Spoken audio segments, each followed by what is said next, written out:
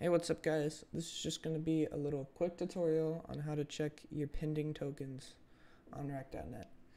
So the first thing you want to do is obviously go to rec.net. Yep. Then you want to go to your profile. Click on the seller stats, I guess. And you're on overview. Alright. You want to right click anywhere and then click inspect.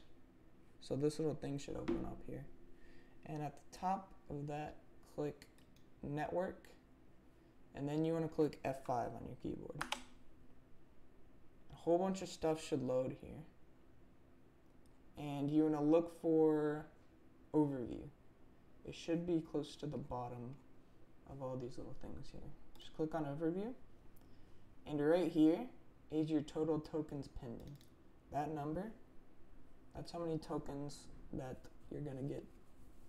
I don't know. Yeah. Tokens pending. There you go.